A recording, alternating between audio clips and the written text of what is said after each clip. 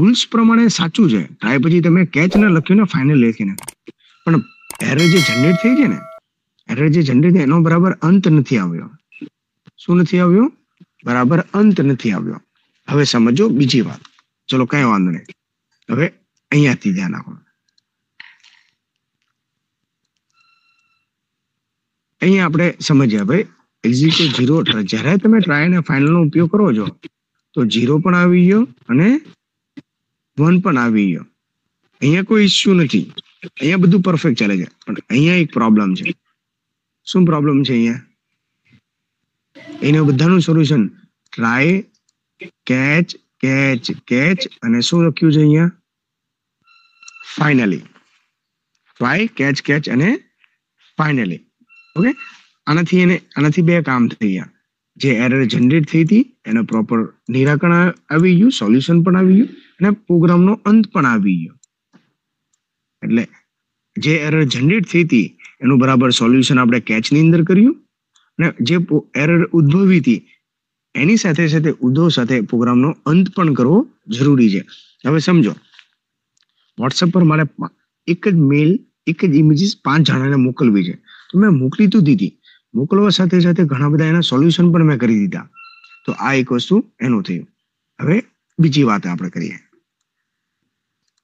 ચલો, try, catch, catch, finally પછી અહીંયા થ્રો એક એવું છે જે અપવાદરૂપ છે.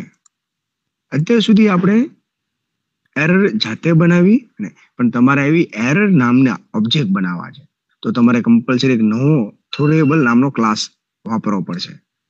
થ્રોએબલ ક્લાસ, જે એનો સબ ઓબ્જેક્ટ કહી શકાય. જે જેવીએમ નું ફૂલ ફોર્મ શું છે? જાવા વર્ચ્યુઅલ મશીન, રાઈટ? જાવા વર્ચ્યુઅલ મશીન, જે ચેપ્ટર 7 માં આપણે શીખ્યા હતા. પણ તમે અપવાદ બનાવો તો મેં તમને એમ લાસ્ટ ટાઈમ સમજાવ્યું હતું, બધી વસ્તુ એક ને છે. હવે આપણે ઓબ્જેક્ટ બનાવવાનો છે. શું બનાવવાનો છે? ઓબ્જેક્ટ. સર કઈ રીતે ઓબ્જેક્ટ બનાવશો? હવે પ્રોગ્રામમાં ખાલી એક જ વસ્તુ જોવાની છે. આ પ્રોગ્રામ જોઈને તમને ખબર પડી જશે. શું આમાં કર્યું છે મને કોઈ કહેશે? આમાં ક્લાસનું નામ શું છે? Throw demo. ઓકે, ટ્રાયની અંદર અત્યાર સુધી આપણે શું લખતા હતા? કોઈ કહેશે મને? અત્યાર સુધી આપણે ટ્રાયની અંદર શું લખ્યું?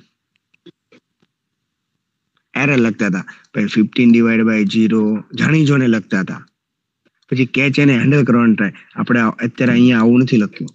ટ્રાયની અંદર જો આ ઓબ્જેક્ટ બનાવ્યો, માય ઓબ્જેક્ટ નામનો ઓબ્જેક્ટ બનાવ્યો, અને એ કયો ઓબ્જેક્ટ છે? એક્સેપ્શન ટાઈપનો. ઓબ્જેક્ટને આપવા માટે શું જોઈએ? New keyword. અને થ્રો નામનો કીવર્ડનો ઉપયોગ કરીને નીચેથી બોલાવ્યો.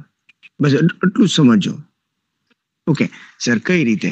હવે આ શા માટે બનાવવો પડ્યો? થ્રોઝ અને થ્રોનો ઉપયોગ શું છે એ અહીંયાથી આપણે વાંચીએ. ઓકે, જેનાથી થોડુંક તમને આઈડિયા આવે, એટલે બધું મિક્સ ના કરતા. ઓકે પલક, આ 2 પેરેગ્રાફ રીડ કર. અપવાદના ઓબ્જેક્ટને નિશ્ચિત રૂપે થ્રો કીવર્ડનો ઉપયોગ કરવામાં આવે છે. અત્યાર સુધી આપણે જોયેલા ઉદાહરણ. કયા કીવર્ડનો ઉપયોગ કરવામાં આવે છે? થ્રો. નેક્સ્ટ. ઉદાહરણ રૂપ પ્રોગ્રામોમાં જીવીએમ અપવાદરૂપ ઓબ્જેક્ટ તૈયાર કરીને આપોઆપ થ્રો કરતું હતું. ઓકે, જીવીએમ ની અંદર આપોઆપ. હવે સમજો, ભાંગાકારમાં તમે મિસ્ટેક કરતા હતા એટલે કોમ્પ્યુટર જાતે એરર કરતું હતું, પણ હવે એવું નથી કરવું. Okay, continue please. ઉદાહરણ તરીકે જ્યારે આપણે શૂન્ય વડે ભાગાકાર કરવાની ક્રિયા કરવાનો પ્રયત્ન કર્યો ત્યારે એરિથમેટિક એક્સેપ્શનનો ઓબ્જેક્ટ બનાવવામાં આવ્યો અને જેવીએમ દ્વારા આપોઆપ તેને થ્રો કરવામાં આવ્યું. ઓકે, તો આપણે કેચ ની અંદર એક્સેપ્શન આ બધું બનાવીને આપવામાં આવ્યું છે. એટલે જેવીએમ છે ને જાતે કરી નાખવું. બટ હવે જો અહીંયાથી વાંચ. અપવાદનો ઓબ્જેક્ટ બનાવીને નિશ્ચિત રૂપે થ્રો કરવા જાવા વ્યવસ્થા પૂરી પાડે છે. કન્ટિન્યુ. આપણે જે ઓબ્જેક્ટને થ્રો કરીએ તે java.language.throwable ક્લાસ અથવા તેના કોઈ પણ સબ ક્લાસનો ઓબ્જેક્ટ પ્રકારનો હોવો જ જોઈએ, અન્યથા કમ્પાઇલ કરતી વખતે ભૂલ ઉદ્ભવશે. અપવાદ ઓબ્જેક્ટને થ્રો કરવા માટેની વાક્યરચના નીચે મુજબ છે. Throw exception _object. ઓકે, થ્રોની પછી તમારે આ લખવું પડે. તો એક્સેપ્શન ઓબ્જેક્ટ, તો જો અહીંયા આપણે ઓબ્જેક્ટ શું બનાવ્યો, માય ઓબ્જેક્ટ કરીને. તો થ્રોની પાછળ આપણે શું લખ્યું, માય ઓબ્જેક્ટ. બસ એટલી જ વસ્તુ. હવે આ પેરેગ્રાફમાં શું સમજવાનું હતું, તમને કોઈ પૂછે થ્રોનો ઉપયોગ શું, કોઈ કહેશે ભૂલનો ઓબ્જેક્ટ બનાવવા માટે આપણે કેનો ઉપયોગ કરીએ, થ્રોનો. જ્યારે ઓબ્જેક્ટ બનાવવાનો હોય ત્યારે શું આવે, ન્યુ કીવર્ડ હોય. અત્યાર સુધી એક્સેપ્શનમાં તમે જોયું એક્સેપ્શનમાં આપણે શું લખતા હતા, અહીંયા એરે ઇન્ડેક્સ આઉટ બાઉન્ડ નામનો સ્પેલિંગ લખતા હતા, પણ અત્યારે આપણે ઈ નથી લખતા. અહીંયા આપણે શું લખીએ છીએ, ઈ ઓબ્જેક્ટ. શું લખીએ છીએ, ઈ ઓબ્જેક્ટ. એટલે એક્સેપ્શન ઓબ્જેક્ટ જે આપણે જાતે બનાવ્યો છે. હવે સમજો, એવું જરૂરી નથી કે 6 એરર જે છે, 6 ટેબલ આપણે શીખ્યા, આપણે જે 10.1 ટેબલ જે શીખ્યા એમાં 6 ની જ એરર હોય, એની કરતા પણ વધારાની હોઈ શકે. સર કઈ રીતે, તો હવે એના જેવું જો અહીંયા જેવું તમે થ્રો વાપરો ને, એટલે જો ઓબ્જેક્ટ બનાવ્યો અને એક્ઝિટ કોડ 0 પણ આવ્યું. આપણે અત્યારે ફોકસ એક્ઝિટ કોડ 0 ઉપરનો છે. તો ઉપર જો લખ્યું છે એક્સેપ્શન ક્લાસનો ઈ ઓબ્જેક્ટ નામનો ઓબ્જેક્ટ બનાવ્યો. ઓકે, જે થ્રો નામના શબ્દથી થ્રો કર્યો, બસ એટલું જ તે. હવે થ્રોસ ઉપવાક્યની રચના. હવે સમજો, અહીંયા થ્રોસ શું કરે છે. હવે તમને પૂછે થ્રો અને થ્રોસ, એસ લગાડ્યો, એક કરતા વધુ, એ મેથડ બનાવે છે. શું બનાવે છે, મેથડ. થ્રો શું કરતું હતું, ઓબ્જેક્ટ બનાવતું હતું, અને થ્રો શું બનાવે છે, મેથડ. ઓકે, એના માટે આ પેરેગ્રાફ રીડ કરો. હું તમને નેક્સ્ટ પોઈન્ટ ઉપર જ લઈ જાઉં છું. આપણે ટ્રાય કેચ ફાઇનલી વિભાગને જોયા. અત્યાર સુધી આપણે ચર્ચેલા પ્રોગ્રામ એ સાદા પ્રોગ્રામ હતા, જેમાં પદ્ધતિનો ઉપયોગનો સમાવેશ કરવામાં આવ્યો ન હતો. ઓકે, પદ્ધતિ ન હતી. ટ્રાય કેચ અને ફાઇનલમાં આપણે જે 6 એરરની માહિતી લીધી હતી, 6 ની, એનો ટ્રાય કેચનો ઉપયોગ કરતા હતા. પણ તમારી એવી વધારાની તમારી જાતે મેથડ બનાવી છે, જ્યાં 6 ની અંદર નથી. તમારી જાતે એરર બનાવી છે. હવે તમને ખબર છે, તમારી હવે ઇમોજીસ તમે બનાવ્યા કે વોટ્સએપ વાળાએ બનાવીને આપ્યા?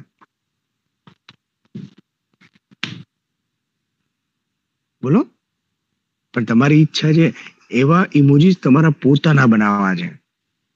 ઘણા બધા સ્ટીકર છે વોટ્સએપે બનાવીને આપ્યા છે, પણ તમારી ઈચ્છા છે સર મારે બનાવવા છે, તો એ લોકો બનાવવા આપે છે ને. ઘણા લોકો સ્ટીકર બનાવે છે પોતાના પણ. સમજાય છે હું શું કહેવા માંગુ છું? પોતાના ઇમોજીસ તમે બનાવી શકો. તો મેં તમને કીધું કે વોટ્સએપની અંદર તમારે કોઈ પણ શબ્દ લખવો હોય ને બોલ્ડ તરીકે લખવો હોય તો આગળ પાછળ શું કરવું પડે? એસ્ટ્રિક્શન. એ તમે જાતે બનાવ્યા. વોટ્સએપ વાળા ઘણા બધા ઓપ્શન આપ્યા છે, પણ તમારે બોલ્ડ ઉપર એવી ઇફેક્ટ લાવવી હોય તો તમારે આગળ પાછળ એક્સટેન્શન કરવું પડે. હવે ક્લિયર થઈ ગયું તમને? આ છે શું? સાદું તો તમે લખાણ લખો છો ટ્રાય કેચ અને ફાઇનલી, વોટ્સએપ ખોલો છો, ટાઈપ કરો છો અને વોટ્સએપ બંધ કરી દો છો. પણ તમારી ઈચ્છા છે મારે સર હું જે લખું છું એમાં કંઈક કરેક્શન હોવો જોઈએ, બોલ્ડ જેવી ઇફેક્ટ હોવી જોઈએ. લાઈન આવે વર્ડ પર, એ કઈ રીતે કરવાનું? વર્ડ પર લાઈન આવી જાય, એસ્ટ્રિક્શન, teal sign teal plus asterisk sign. નહીં ટીલ, ખાલી ટીલ સાઇન, એસ્ટ્રિક્શન. ઓકે, જેમ કે હેત લખ્યું હોય, સ્પેલિંગ હેત છે, બોર્ડ લાવો હોય તો એસ્ટ્રિક્શન સ્ટાર્ટ, એસ્ટ્રિક્શન ઓવર. પણ આ રીતે બીજું પણ આવે આમાં? હા, ઘણા બધા આવે. ઓકે, બહુ બધા આવે, પણ એ જ્યારે તું વેકેશનમાં ફ્રી હોય ને ત્યારે તું હું તને શીખવાડીશ. ઘણા બધા આવે. અત્યારે ને ઇટાલિક માટે પણ અલગ છે. હવે અત્યારે એની ઉપર તમે ન જો, હું જે કન્સેપ્ટ સમજાવવા માંગુ છું એ સમજો. આવું વોટ્સએપે આપેલું છે, પણ વોટ્સએપની અંદર ક્યાંય લખેલું નથી. વોટ્સએપે પોતાની લેંગ્વેજ બનાવેલી છે. તમને કેમ ખબર પડી કે આવું છે આમાં? અમારું મેઇન કામ છે, એટલા માટે. અમારો સબ્જેક્ટ જ આ છે, કંઈક નવું R&D કરવું. એક એક વસ્તુ ભણાવીને અમે પણ થાકી જતા હોય ને, એટલે હું ઘણી વાર બેઠો આવી બધી વસ્તુ જોતા, કે મારો સબ્જેક્ટ એવો છે અપડેટેડ હોવો જોઈએ. તમે અહીંયા આવ્યા એટલે હું અહીંયા શાંતિથી ના બેઠો હોઉં, બહુ બધી વસ્તુ અપડેટ કરું છું. પણ હવે તમારા સિલેબસ ને ઘણી બધી વસ્તુ તમને માહિતી ના આપી, તમને આ બધી જવાની કોઈ કિંમત ના હોય, એટલા માટે. બહુ બધી વસ્તુ છે. ક્યારેક ફ્રી થશું, એકવાર સિલેબસ સારા માર્ક્સ લાવી દો, પછી આપણે વેકેશનમાં લેક્ચર રાખશું તમને વધારાના ઇન્ફોર્મેશન માટે. મારે ખાલી યુટ્યુબ ની અંદર ખાલી મારે જવાના કે ભણવાના વિડીયો નથી, ઘણા બધા એની અંદર હેકિંગના અને ઘણા બધા વિડીયો છે જે વધારાની ઇન્ફોર્મેશન પણ આપે છે. જોઈએ હવે આપણે મેઇન પોઈન્ટ ઉપર જઈએ, ટાઈમ થઈ જશે પાછું પ્રોબ્લેમ થશે. આવા સંજોગોમાં ટ્રાય કેચ આપણે ક્યારે વિભાગમાં મૂકશું? હવે જો અહીંયા લખ્યું છે મેથડ અને કન્સ્ટ્રક્ચરમાં ટ્રાય કેચ વિભાગ લખ્યો, પણ કદાચ આનું ઉદ્ભવ સ્થાન પણ હોય અને ટ્રાયની અંદર પણ હોય. સર એમ ના સમજાયું. હવે સીધું હું તમને આખી રચના પ્રમાણે પ્રોગ્રામ સમજાવી દઉં, એટલે સીધું તમને ખબર પડી છે આ એની સિન્ટેક્સ છે. હવે મને કહેજો આની અંદર શું ડિફરન્ટ છે, કે છે આ પ્રોગ્રામમાં શું છે, ક્લાસનું નામ કેવું શું છે? Throws demo. Okay, throws demo, right. એની અંદર ટ્રાયની અંદર શું બનાવ્યું છે આપણે જોવો તો? મેથડ. અત્યાર સુધી આપણે ટ્રાયની અંદર શું લખતા હતા? એરર લખતા હતા. પણ આપણે એટલે આ પરફોર્મ ડિવિઝનની મેથડ જો નીચે બનાવેલી છે, દેખાય છે? એની અંદર લખ્યું છે શું કરવાનું છે. જાણી જોઈને આપણે 15/0 અત્યાર સુધી આ એરર આપણે આની અંદર લખતા હતા. સર આપણે શું કર્યું? હા બોલો. આગળ ચેપ્ટરમાં આવી ગયું ને, ચેપ્ટર 8માં કે કોઈ પણ ક્લાસમાં ફરજિયાત એક મેઇન મેથડ તો હોવી જ જોઈએ. આ મેઇન મેથડ છે આપીને. હા છે ને અહીંયા મેઇન. ઉપર લખ્યું છે. Okay okay. ને આમાં ક્લાસ તો એક જ છે, મેથડ અહીંયા છે, પણ કેવી મેથડ છે? ક્લાસ મેથડ છે. હું એટલા માટે તમને સિક્વન્સમાં સમજાવવાની ટ્રાય કરું છું. હવે ઘણા બધા કન્સેપ્ટ કેવા છે, પોઈન્ટ ટુ પોઈન્ટ ચાલવાનો. બહુ બધું તમે એની અંદર ડેપ્થમાં જશો ને તો કન્ફ્યુઝન થશો. હવે આપણે ડાયરેક્ટલી એમસીક્યુ સોલ્વ કરવા ઉપર ફોકસ કરવાનું છે. જે 1 મંથ છે ને એ ઓનલી ફોર એમસીક્યુ અને રિવિઝન. તમે જે હવે મને ક્વેશ્ચન આન્સર પૂછો છો ને, હવે પછીના એકવાર સિલેબસ પૂરો થાય આપણે લેક્ચરમાં આ જ કામ કરવાનું છે. આનો આન્સર ક્યાં? સર આનો જવાબ આપો. એટલે હું તમને કહીશ ઓકે જો ચેપ્ટર આમાં જો, આમાં જો, જેનાથી તમને બધાના ઇન્ડિવિજ્યુઅલ થશે, રાઈટ. હવે સમજો પરફોર્મ ડિવિઝન, આ આપણે પોતે મેથડ બનાવી એને એરર બનાવી. જે એરર હતી એની અંદર લખ્યું છે, પાછળ જો લખ્યું છે અહીંયા થ્રોઝ, ને આ એરર કેવી કહેવાય?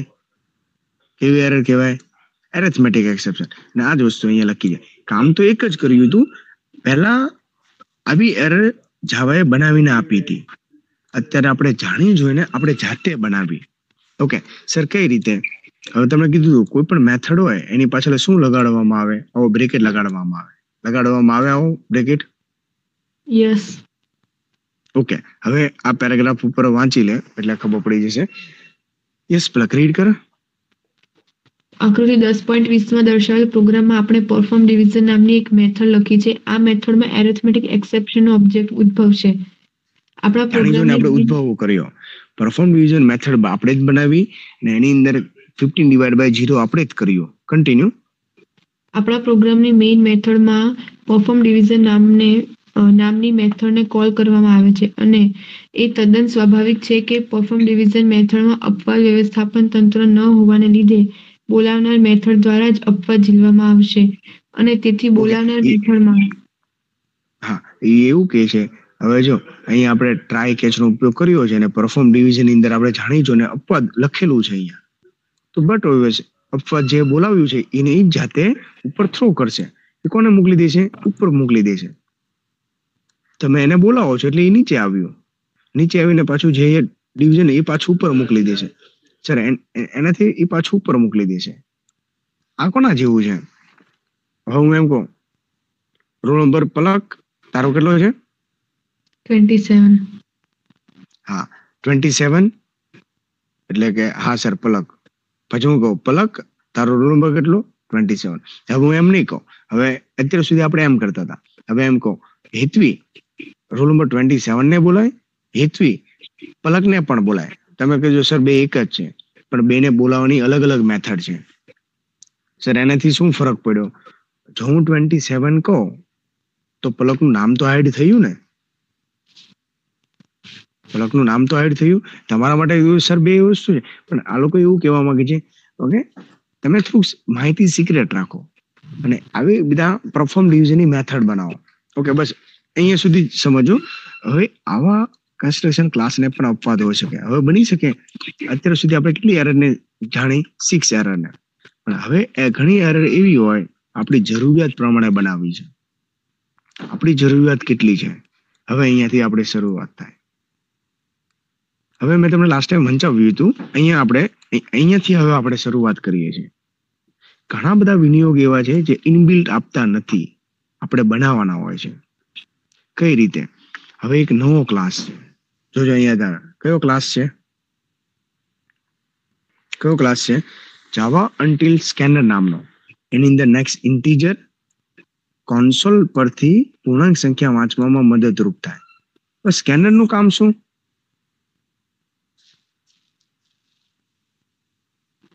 સ્કેનર નું કામ શું? What is scanner? ઇનપુટ છે કે આઉટપુટ છે કે શું છે? બોલો. ઇનપુટ. સ્કેનર કેવો ડિવાઇસ કહેવાય? ઇનપુટ છે ને, એ માહિતીને એન્ટર કરે, પણ એ માહિતી કેવી એન્ટર થવી જોઈએ? Next integer type. ઓકે, તમારા માર્ક્સ છે ને, માર્ક્સ પોઇન્ટિંગમાં હોય કે ઇન્ટીજરમાં હોય?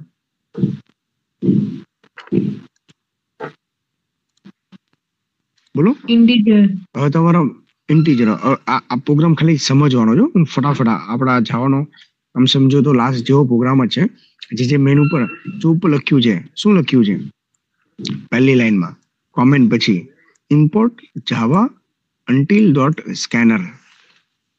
આ પહેલા આપણે લખતા હતા, ખબર? ચેપ્ટર 8માં અહીંયા શું શીખ્યા હતા? 9th ઇમ્પોર્ટ જાવા dot until dot date class. યાદ છે તમને? જોવો તો ચેપ્ટર 9 નો છેલ્લો ડેટ ક્લાસમાં જોવો તો એની ઉપરનો પ્રોગ્રામમાં શું કયો સ્પેલિંગ લખ્યો છે? java.util.scanner.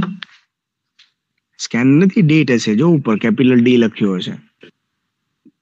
ચેપ્ટર નંબર 9 માં એ વાત કરું છું. ચેપ્ટર 9 ડેટ લખ્યું છે ને? ઓકે, હવે નેક્સ્ટ પેજમાં જુઓ, કેલેન્ડર ઉપર નેક્સ્ટ પેજમાં એમાં જ ત્યાં કેલેન્ડર નામનો પ્રોગ્રામ છે, એની ઉપર એસ્ટ્રિક્શન કર્યું છે. import ડોટ જાવા ડોટ યુટિલ ડોટ એસ્ટ્રિક્શન લખ્યું છે. દેખાય છે? હા, દેખાય. સૌથી થોડું બ્લર હશે.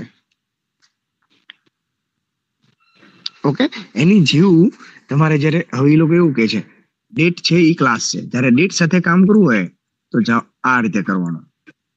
કેલેન્ડર સાથે કામ કરવું હોય તો કેલેન્ડર કરવાનું, પણ કઈ નક્કી ન હોય તમારે ડેટ સાથે પણ કરવું છે કેલેન્ડર, તો પાછળ એસ્ટ્રિક્શન કરી દેવાનું.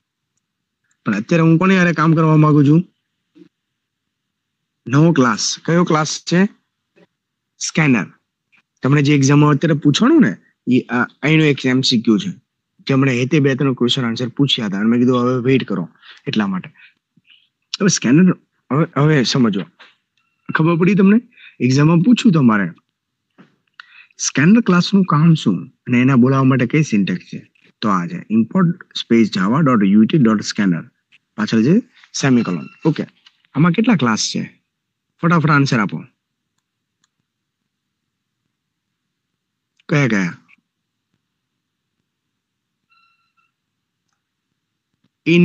ઇનવેલિડ માર્ક એક્સેપ્શન અને કસ્ટમ એક્સેપ્શન ડેમો 2. ઓકે, હવે જો અહીંયા એક્સટેન્ડ વર્ડ આપણે ક્યાં શીખ્યા હતા?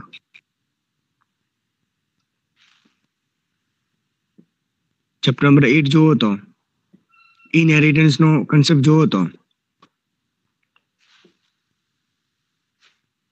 એમાં જો ત્રણ પ્રોગ્રામ હતો. ફટાફટ ટેક્સ્ટ બુક ખોલો અને ચેપ્ટર 8 માં જાઓ. ઇનહેરિટન્સ ના પોઈન્ટ ની અંદર એમાં 3 ક્લાસ વાળો મોટો પ્રોગ્રામ હતો.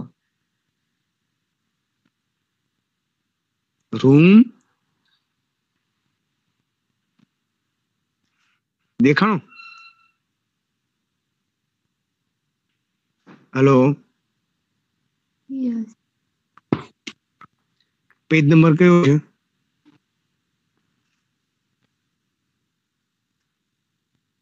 ઇનહેરિટન્સ ને એની અંદર 3 છે. શું કહો? હા, એની અંદર થ્રો પણ છે ને એની અંદર સુપર વર્ડ પણ છે, દેખાય છે? જો એની અંદર લખ્યું છે સુપર ક્લાસ.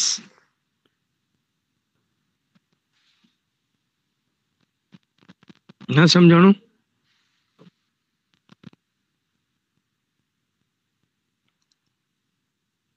એટલે હજી તમે બરાબર ચેપ્ટર 8 બરાબર રીડ નથી કર્યા.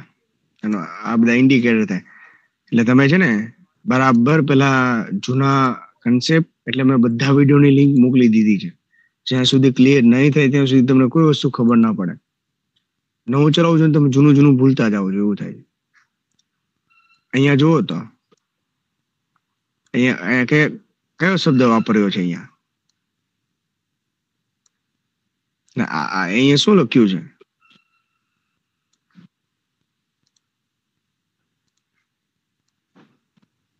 કયો પ્રોગ્રામ છે? કયા ચેપ્ટર નો પ્રોગ્રામ છે? ત્યારે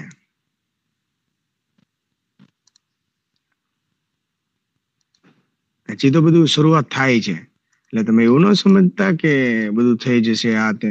એટલે ઘણા બધા કન્સેપ્ટ પછી નાના મોટા બાકી છે, એટલે તમને બધું જયારે મિક્સ કરાવીશ ને તમને પછી આઈડિયા આવશે એક્ઝેક્ટ. ઓકે, હવે સમજો અહીંયા. હવે એ લોકો એવું અહીંયા કહેવા માંગે છે, જે એક્સટેન્ડ, હવે ખબર પડી તમને અહીંયા એક્સટેન્ડ ને સુપર નો મિનિંગ શું થયો? હવે તો આ બોલો. ઇનહેરિટન્સ કરતા હોય ત્યારે, વારસાગત તરીકે બોલાવતા હોય ત્યારે. ઓકે, તો હવે અહીંયા જો પબ્લિક સ્ટેટિક વોઇડ મેઇન, અહીંયા સુપર ક્લાસ છે. અત્યાર સુધી શું કરતા હતા આપણે? સુપર ક્લાસ ને પહેલા લખતા હતા કે સબ ક્લાસ ને પહેલા લખતા હતા?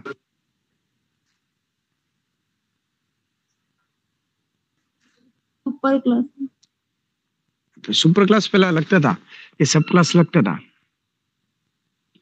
આગળના પ્રોગ્રામમાં જો પહેલા આપણે પબ્લિક સ્ટેટિક વોઇડ મેઇન એવું લાસ્ટમાં જ લખતા હતા, અહીં આપણે લાસ્ટમાં જ લખીએ છીએ. રાઈટ? પહેલા સુપર ક્લાસ ના વોઇડ મેઇન વાળું તમે જો બધામાં લાસ્ટમાં આવે, પહેલા સબ ક્લાસ આવે, સબ ક્લાસ ક્લબ. તો અહીંયા આપણે સબ ક્લાસ પછી લખ્યું, એનો ઉપયોગ અહીંયા કરવાનો. જો અહીંયા જો, હવે અહીંયા જોજો, સ્કેનર, કેબી ઇનપુટ. કેબી ઇનપુટ એટલે કીબોર્ડ ઇનપુટ. સ્કેનર છે એ ઇમેજ ને સ્કેન કરે.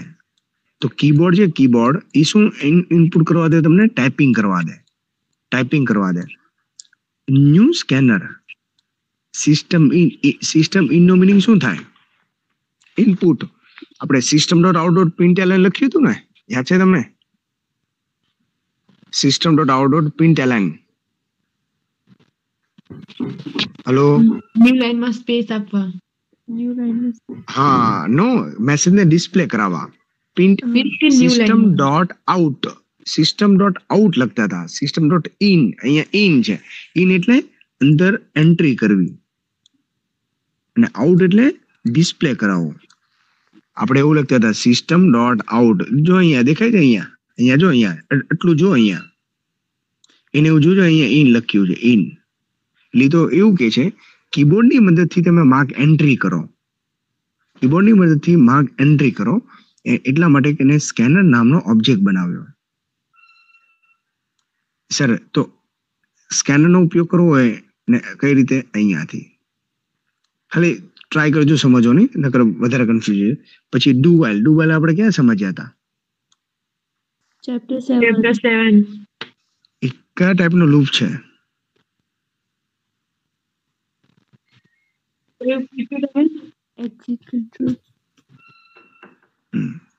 ઓકે, પછી ટ્રાય કેચ સમજ્યા.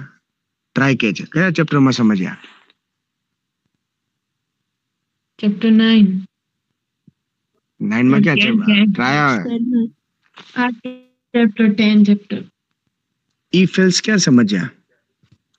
If else chapter 7. Okay, if માં કન્ડિશન ટ્રુ હોય તો હવે જો આ કન્ડિશન કઈ છે એ જ સમજાવો તો મને. આ કન્ડિશન કઈ છે? માર્ક્સ શું હોવા જોઈએ?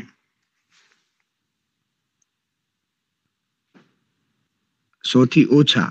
જો આ કન્ડિશન હોય, જો થ્રુ ન્યુ, તો માર્ક્સ શું કહેવાય? જો તમે એની ઓછા કરો, મીન્સ માઇનસમાં લખો કે 101 લખો, તો માર્ક્સ કેવા એન્ટ્રી કહેવાય? રોંગ. જો આ ન હોય તો માર્ક્સ કેવા છે? એન્ટ્રી. હવે આપણે જે 6 ટેબલ હતા, array, index, out of bound, arithmetic, એમાં આવી એરર હતી ક્યાંય નહોતી. આવી એરર આપણે જાતે બનાવી. હવે જો આપણે જાવાસ્ક્રિપ્ટ સમજ્યા, એમાં ફર્સ્ટ નેમની એરર હતી, મિડલ નેમની એરર હતી, લાસ્ટ નેમની એરર હતી, પણ એડ્રેસની એરર હતી, પિન કોડની એરર હતી, મોબાઈલ નંબરની એરર નહોતી, પણ છતાં મેં તમને પ્રેક્ટિકલ શીખવાડ્યું હતું. સમજાય છે હું શું કહેવા માંગુ છું? તમારા ચેપ્ટર 2 ની અંદર મોબાઈલ નંબરની એરર નથી, પણ મોબાઈલ નંબર 10 થી વધારે. તો આપણે જૂના બધા કન્સેપ્ટનો ઉપયોગ કરીને આવી પોતાની એરર બનાવવી, એને કહેવાય કસ્ટમ એરર. શું કહેવામાં આવે? કસ્ટમાઇઝ. વોટ્સએપમાં ડીપી સેટ કરવાનો ફીચર છે, પણ ડીપી તમે જે સેટ કરો છો ને એ કહેવાય કસ્ટમાઇઝ. હવે જો અહીંયા એને શું કર્યું છે, આખા પદ્ધતિ પ્રમાણે શું એને નક્કી કર્યું? આપણે પ્રેક્ટિકલ નથી સમજવાનું. એને એવું કીધું છે, હવે આપણી માર્ક વેલિડ. હવે સમજો, પ્રોગ્રામ તમે કમ્પાઇલ કર્યો, એને માર્ક એન્ટ્રી કરવાનું કીધું, 145 એન્ટર કર્યા, તો કેટલા, શું એરર આવી ગઈ? શું એરર આવી? Invalid, wrong mark. પાછા માર્ક્સ એન્ટર કરવાના કીધા, પણ તો પણ ઇનવેલિડ આવ્યું. કોઈ કહેશે કે કેમ આવ્યા? ઇનવેલિડ કેમ છે? આગળ -47 છે, પણ જેવા એને માર્ક્સ 78 નાખ્યા, એટલે ઇફ ની કન્ડિશન પ્રમાણે 0 થી વધારે અને 100 થી ઓછા, તો શું મેસેજ આવ્યો? Marks R valid. હવે સમજો, આપણે જે 6 જે ટેબલ સમજ્યા હતા, 6 એરર હતી, આ તો 6 સિવાયની છે. ઓકે, હવે આપણે આ વાંચીશું એટલે તમને ખબર પડે છે. અને પ્રેક્ટિકલ ની થિયરી એટલે ઘણી વાર કસ્ટમ એરર આવી બનાવે છે. ઓકે, પેલા પાસ રીડ કરી લે. મુખ્ય પદ્ધતિમાં વ્યવસાયિક તર્ક મુજબ સૂચના લખવામાં આવી છે, જે ગુણ નિર્ધારિત મર્યાદાની અંદર છે કે કેમ તેની ખાતરી કરે છે. જો દાખલ કરેલ ગુણ નિર્ધારિત મર્યાદાની અંદર નહીં આવતા હોય તો આપણે ઇનવેલિડ માર્ક્સ એક્સેપ્શન પ્રકારનો ઓબ્જેક્ટ તૈયાર કરીશું અને તેને થ્રો કરીશું. ઓકે, એ શું કહેવા માંગે છે? એવું કહેવા માંગે છે, આપણી પાસે અપવાદ હતા, પણ કેટલા અપવાદ હતા ખબર છે તને? 6 હતા. એની સિવાયના તમારે બનાવવા હોય, તમારે તમારી જરૂરિયાત પ્રમાણે બનાવવા છે, તો તમે બનાવી શકો. પણ એના માટે તમારે શું બનાવવું પડે? ઓબ્જેક્ટ બનાવવું પડે. અને ઓબ્જેક્ટ બનાવવા માટે કયો સ્પેલિંગ લખવો પડે? ચેપ્ટર આની અંદર થ્રો. હવે સમજાણું બધાની જરૂરિયાત કેમ ઊભી થઈ? Okay, continue please. હા, હવે પાછો ન્યુ નો પાછો, હા, અને એવું નહીં. હવે થ્રો સાથે ન્યુ શા માટે લખવું પડે? થ્રો શું છે? ઓબ્જેક્ટ છે, અને ઓબ્જેક્ટને સ્પેસ આપવા માટે શું લખવું પડે? ન્યુ. હવે સમજાણું તમને કહું, બધાના રૂલ્સ ફિક્સ છે. હું તમને હજી ગ્રામર જ સમજાવું છું. જાવા તો મેં હજી જે BCA માં હું કોલેજમાં જે જાવા શીખવાડું, આમાં આ બધી વસ્તુ ન હોય. આ બધું એનો બેઝ છે. આ બેઝિક જાવા કહેવાય. સમજાય? Continue please. આ વાતને પાર પાડવા માટે એક કેચ વિભાગ હોવો જરૂરી છે. જ્યાં સુધી ગુણની યોગ્ય સંખ્યા દાખલ નહીં કરાય ત્યાં સુધી આ પ્રોગ્રામ આગળ વધશે નહીં. જો ઉપયોગકર્તા ગુણની અયોગ્ય સંખ્યા દાખલ કરે તેવા કિસ્સામાં જ્યાં સુધી યોગ્ય દાખલ નહીં થાય ત્યાં સુધી ઉપયોગકર્તાને યોગ્ય સંખ્યા દાખલ કરવા કરવામાં આવશે. અને એ નોંધવું જોઈએ કે ટ્રાય કેચ વિભાગને ડુ વાઇલ લૂપની અંદર મૂકવામાં આવેલ છે. કેમ? જ્યાં સુધી એરર ના આવે ત્યાં સુધી આપણે કન્ટિન્યુ એરર લાવી. જો એને 2 વાર એન્ટ્રી કરવાની ટ્રાય કરી, પણ 2 વાર એરર આવી. એ ક્યાંથી આવી? ડુ વાઇલ થી આવી. હવે તમે સર કહેશો તો કેમ ડુ વાઇલ વાપર્યું? હવે ખબર પડી ડુ વાઇલ એટલે તમને માર્ક્સ પહેલા એન્ટ્રી કરો તો ખબર પડી નેગેટિવ છે કે પોઝિટિવ છે કે 100 ઉપર જાય છે કે નથી જતા. માર્ક્સ એન્ટ્રી કરવાની ટ્રાય જ ન કરવા દો એટલે કહેવાય એક્સિડેન્ટલ. તમે માર્ક્સ એન્ટ્રી કરો, તમે 145 લખ્યા પછી ખબર પડી આ યોગ્ય છે કે અયોગ્ય છે, પણ તમે લખવા દો એટલે વાઇલ છે ને એ છેલ્લે કન્ડિશન ચેક કરે. અને વાઇલ પછી કયો સિમ્બોલ આવવો જોઈએ? વાઇલ લખતી વખતે અહીંયા સિમ્બોલ કયો આવવો જોઈએ? કોલન કે સેમિકોલન? Do વાઇલમાં semicolon. ચેપ્ટર 7 માં પણ સમજાવ્યું હતું. ઓકે, હવે આપણે અહીંયા ખાસ ધ્યાન રાખીએ. હવે જો સેન્ટેકમાં હવે સમજો, અહીંયા આ રીડ કરતો સેન્ટેક પ્રોગ્રામ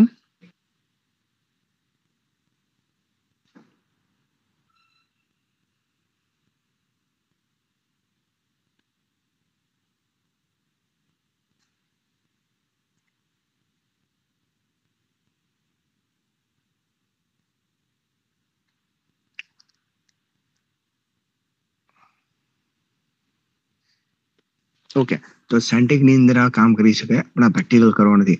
આ આખું ચેપ્ટરના ફાયદા શું હતા, આ ચેપ્ટર શા માટે સમજ્યા, એની પાછળ રીઝન શું હતું, ઓકે, આખું એનું કન્ક્લુઝન છે. હવે સમજાવું છું ખાલી.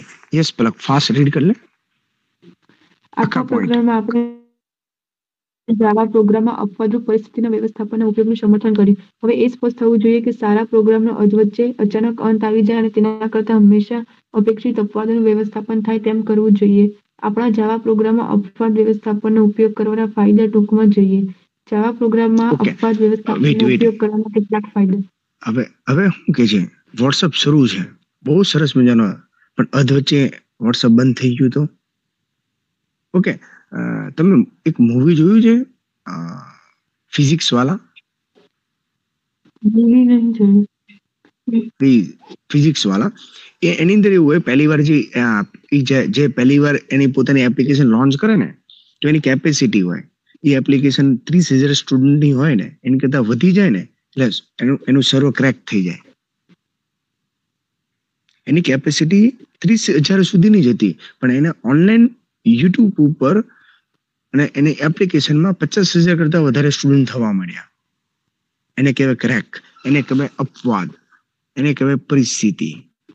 એ સમયે એ લોકો વ્યવસ્થા કરવા માટે, સર્વરને સ્ટ્રોંગ બનાવવા માટે, ઓકે, 1 વીકનો મિનિમમ ટાઈમ લે. ઘણું બધું હું તમને આ રીતે સમજાવી શકું. આવી રીતે જાવામાં પણ એવું થાય. તમને ખબર નથી તમારો યુઝર ક્યાંથી, કઈ કન્ટ્રીમાંથી, કેટલા મોબાઈલમાંથી યુઝ કરે છે, રાઈટ? મારી પોતાની વેબસાઇટ મેં તમને આપી છે. મેં એપ્લિકેશન કેમ નથી બનાવી, કેમ કે એની અંદર હવે તો ઘણા મારા યુઝર છે એ આઈફોન વાપરતા હોય, ઘણા યુઝર છે એ બની કે એન્ડ્રોઈડ વાપરતા હોય, તો આટલી બધી વસ્તુમાં મારે વિડીયો તમને આપવા કઈ રીતે? એટલે મેં સિમ્પલ કર્યું, વિડીયો છે એને કોઈ એપ્લિકેશન ક્યાંક નથી, વેબસાઇટ બનાવી નાખું અને યુટ્યુબમાં ઉપર રાખું, એટલે બધી વસ્તુ ચાલે. Okay, continue please. તે આપણને પ્રોગ્રામના સામાન્ય પ્રવાહને જાળવવામાં મદદરૂપ નીવડે છે. અપવાદ વ્યવસ્થાપનની ગેરહાજરીમાં પ્રોગ્રામનો પ્રવાહ ક્યારેય અવરોધાય છે. તે સામાન્ય સૂચનાઓને બદલે અપવાદ વ્યવસ્થાપન માટેની અલગ સૂચના લખવાની છૂટ આપે છે. ભૂલના પ્રકારોને એક જૂથમાં લાવી શકાય છે અને પ્રોગ્રામમાં અલગ તારવી શકાય છે. આપણે જો ભૂલ વેટ પ્રોગ્રામની 6 ની આપણે એક જૂથ હતી, પણ જે છેલ્લે બનાવ્યો ને એ આખો પ્રોગ્રામ અલગ બનાવ્યો. એટલે તમે જો જે પ્રોગ્રામ હોય ને છેલ્લું મેનુ કયું હોય, મેનુ ખબર તમને? જે પણ પ્રોગ્રામ હોય એનું છેલ્લું મેનુ કયું હોય? હેલ્પ. હેલ્પમાં 2 રીતે હોય, ઓફલાઈન અને ઓનલાઈન. હવે સમજો, મને આ સોફ્ટવેર વિશે માહિતી નથી, તો એ છેલ્લે મને બધી હેલ્પ આપે. સાયન્ટેક વિશે મને માહિતી નથી, સાયન્ટેક સોફ્ટવેર, સાયન્ટેક કોને બનાવ્યો, કઈ રીતે દઉં છું, છેલ્લે હેલ્પ હોય. સર, હેલ્પની શોર્ટકટ કી F1 હોય, મોસ્ટલી F1 હોય, એવું જરૂરી નથી. અલગ અલગ સોફ્ટવેરમાં અલગ અલગ રીતે. તો એની અંદર આ સાયન્ટેક કોને બનાવ્યું, એની અંદર વેબસાઇટ કયા વેબસાઇટ પરથી તમે ડાઉનલોડ કરી શકો, ઓકે, એની બધી માહિતી છે. એને કોપી કરીને તમે ક્લિક કરો ને એટલે સીધી સાયન્ટેકની વેબસાઇટ ખુલી જાય. પછી એ કેવી લેંગ્વેજ છે, એમાં કોને એને મહત્વ આપ્યું, બધી ઇન્ફોર્મેશન આવી જાય. આ વધારાની છે પણ જરૂરી છે. એટલે એ લોકો એવું કહે છે તમારા ક્લાયન્ટને ઓનલાઈન અને ઓફલાઈન બધી હેલ્પ આપવાની. એ ભૂલો કરશે, તમે અત્યારે બધી મિસ્ટેક કરો છો, એ ભૂલો પકડવી એ મારું કામ છે. ઓકે, હવે જો નેક્સ્ટ, ક્લાયન્ટને પ્રોગ્રામ પૂરો પાડતા પહેલા પ્રોગ્રામ ડિબગ થયેલ છે તેની ખાતરી આપી શકાય છે. ઓકે, હું મારો સોફ્ટવેર તમને બધાને વેચું કે મારો વિડીયો તમને હું આપું, એ પહેલા મારે ખાતરી કરી લેવી જરૂરી છે ભાઈ એમાં બીજી કઈ મિસ્ટેક તો નથી ને, પ્રોબ્લેમ તો નથી ને. ડિબગ એટલે રન કરવું, કમ્પાઇલ કરવું, અને એક્ઝિટ કોડ 0 બની જાય ને પછી, અને હું પછી મારા ક્લાયન્ટને સોફ્ટવેર આપું, એટલે મારે એનું ટેસ્ટિંગ કરી લેવું જરૂરી છે. ભાઈ પ્રોગ્રામ બરાબર ચાલે છે ને? જો હું મારી જાતે ટેસ્ટિંગ ન કરું, હવે સમજ, ચેપ્ટર પહેલામાં આપણે ફોર્મ પણ આપણે બનાવતા હતા, લોકો આપણે જોતા હતા, અને એની અંદર એરર આવે છે કે નથી આવડતું આપણે જોતા હતા. એ બધું કન્ફર્મ થાય ને પછી ફોર્મ આપણે બીજાને આપીએ. એટલે હું ગૂગલ ફોર્મ ઉપર ઓનલાઈન એક્ઝામ ગોઠવું, ગૂગલ ફોર્મમાં ઓનલાઈન એક્ઝામ ગોઠવું, તો હું જોઈશ બધા 100 આન્સર હું જાતે ટીક કરું. કેમ? જો હું તમને ટીક કરાવ વગરનું આપી દઉં તો તો થાય શું, પ્રોબ્લેમ શું થાય? જે તે સમયે એ જ્યારે જોતો ત્યારે પ્રોબ્લેમ થતા હોય. હવે સમજાણું તમને હું શું કહેવા માંગુ છું? એટલે આ આખું ચેપ્ટર એવું છે, ભૂલમાં પણ ભૂલ ન થવી જોઈએ. ભૂલમાં પણ ભૂલ ન થવું જોઈએ. આપણા ક્લાયન્ટ છે ને અનએજ્યુકેટેડ છે, એટલા માટે ટ્રાય કેચ ફાઇનલી નામના પ્રોગ્રામ છે. એટલે સામેવાળા માણસ, હવે મેં તમને એક્ઝામ્પલ આપ્યું હતું, તમારા ગ્રાન્ડ ફાધર છે, ગ્રાન્ડ મધર છે, એને ઇંગ્લિશ લેંગ્વેજ નથી આવડતી, એને વોટ્સઅપના સ્પેલિંગ બરાબર ન આવડતો હોય, છતાં એ લોકો વોટ્સઅપ ચલાવે છે. કેમ? વોટ્સઅપ બનાવવા વાળાએ વોટ્સઅપ એના ક્લાયન્ટને કે પ્લે સ્ટોરમાં મૂકતા પહેલા બહુ બધી વાર ટેસ્ટિંગ કર્યું હોય. ભાઈ મારો યુઝર છે એ વાપરશે તો એને કંઈ પ્રોબ્લેમ તો નહીં આવે ને? ટેસ્ટિંગ કરતા હોય. Okay, continue please. પ્રોગ્રામનો અમલ કરતી વખતે અમલ દરમિયાન ઉદ્ભવતી વિવિધ ભૂલોને પકડી પાડવા સરળ તંત્ર વ્યવસ્થા પૂરી પાડે છે. એટલે સિમ્પલ, ટ્રાય કેચ ઓલરેડી તમે નથી બનાવ્યું, એ જાવાએ પોતે બનાવીને આપ્યું છે, જેનાથી તમે એની ઘણી બધી એરરને પકડી પાડો અને સમજો કે આવું કંઈક થાય તો કઈ રીતે કરવું. ઓકે, આ એનું મેઇન પોઈન્ટ થયો. હવે છતાં હું એકવાર આને પણ કહી દઉં છું, આ પ્રોગ્રામમાં આપણે શું શીખ્યા? ટ્રાય કેચ અને ફાઇનલના વિભાગો, જે અપવાદો શોધવામાં ફાઇન્ડ આઉટ કરે છે, સાથે ટ્રાય લંગ થ્રોએબલ નામનો એક ક્લાસ, ટ્રાય ઓછામાં ઓછા એક કેચ કે ફાઇનલ વિભાગ હોવો જોઈએ, એક કરતાં વધુ પણ હોઈ શકે. ઓકે, અને પ્રોગ્રામ અને એના દ્વારા સુધારા કરવાની માહિતી આપે. પ્રોગ્રામ એટલે શું? તમને ખબર છે, આપણી પોતાની મિસ્ટેક છે, પણ ભવિષ્યમાં મારી મિસ્ટેક છે એ મારા ક્લાયન્ટને ન ભોગવવી પડે. સમજો આપણે ગૂગલ મીટ ઉપર લેક્ચર લેતા હોઈએ, કોઇન્સિડન્સ ગૂગલ મીટની અંદર બની શકે એક કરતા મારે હજારો સ્ટુડન્ટ આવી ગયા ઓનલાઈન, યુટ્યુબ પર લાઈવ થઈ ગયા, અચાનક જ તે કોઇન્સિડન્સ, તો શું થાય? ઓટોમેટિક પ્રોબ્લેમ આવી જાય, ક્લાયન્ટ લેસ થઈ જાય. હવે થોડું સમજાય છે પહેલા કરતા બેટર? થ્રો અને થ્રોઝનો ડિફરન્સ કોને? થ્રો હા, અને થ્રો આપી દઈએ. હવે સમજો, સિમ્પલ 6 એરર હતી. 6 એરરને સોલ્વ કરવા માટે આપણી પાસે 3 સ્પેલિંગ હતા: ટ્રાય, કેચ અને ફાઇનલી, જે પહેલેથી ફિક્સ હતા. ઓકે, પણ બની શકે 6 સિવાયની એરરના તમારે રેડીમેડ નથી યુઝ કરો. આ શબ્દનો ઉપયોગ કરીને તમારી પોતાનો ઓબ્જેક્ટ બનાવો છે. ઓબ્જેક્ટ શા માટે બનાવવો પડે? પ્રોગ્રામની સંખ્યા નાની કરવા માટે. ઓકે, હવે સમજો, આપણે એરે શા માટે બનાવ્યો, ઓબ્જેક્ટ શા માટે બનાવ્યો, એનું રીઝન જ આ હતું. હવે સમજો, હવે આ બધી 6 એરરને સોલ્વ કરવી છે અને પોતાનો ઓબ્જેક્ટ બનાવવાની જરૂર છે. જ્યારે ઓબ્જેક્ટ બનાવવો હોય તો તમારે થ્રો શબ્દનો ઉપયોગ કરવાનો. થ્રો અને થ્રો ઉપયોગ કરો, ઓબ્જેક્ટ બનાવો એટલે ન્યૂ શબ્દથી કીવર્ડથી મેમરી આપવી પડે. થ્રોઝ છે એ કોનો ઉપયોગ કરે?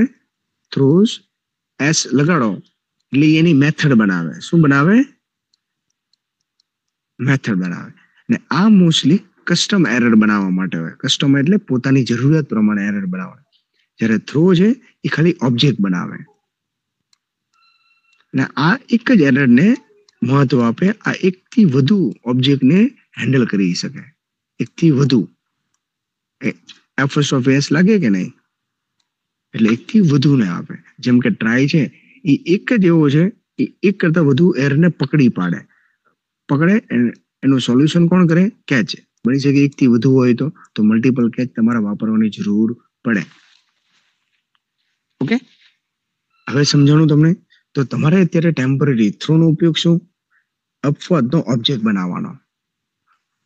થ્રોઝનો મિનિંગ શું? અપવાદમાં મેથડ બનાવવાનો.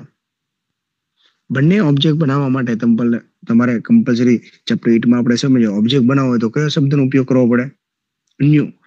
થ્રોની અંદર એક જ ઓબ્જેક્ટ બનાવવાનો. થ્રોસની અંદર એક કરતા વધુ ઓબ્જેક્ટ તમે બનાવી શકો, પણ આપણે એક જ બનાવ્યો સ્પેલિંગ પ્રમાણે.